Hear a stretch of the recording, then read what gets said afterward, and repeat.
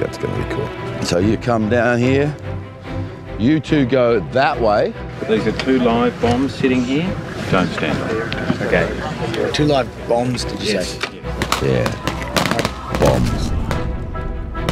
Crane descending with the boys, burning directly on line for the explosion.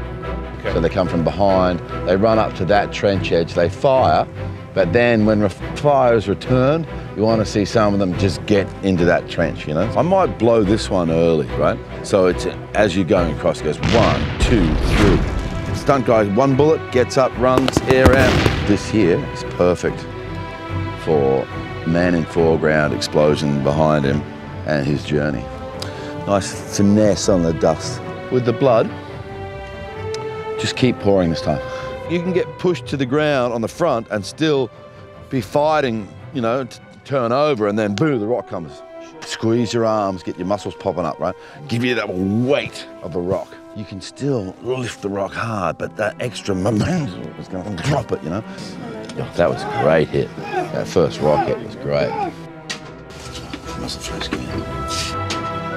Let's shoot this one now, Chris. And now Peter should compress too. Ask him what he's on. 65? You want to go 75? Yeah, I'm not saying look up, but just lift your face up. It's cool in this though. There will be gunfire. There will be blood. Turn over. Armed. Act!